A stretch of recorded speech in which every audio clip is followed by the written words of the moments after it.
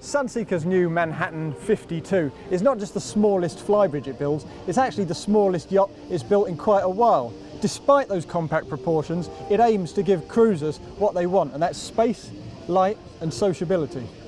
Step on board and the inclusivity is really very evident. You see it out on the foredeck with a really large dining station. You see it on the swim platform with the optional shower with the barbecue and the aft-facing seat.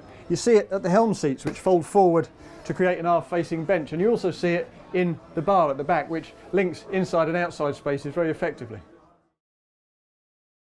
As you might expect, the Manhattan 52 sleeps 6 people in 3 cabins. The headroom is fantastic, particularly in that big aft full beam master suite. The generous beam is also used very well for a permanent twin to starboard, and the light coloured oaks throughout make it feel even bigger than it is.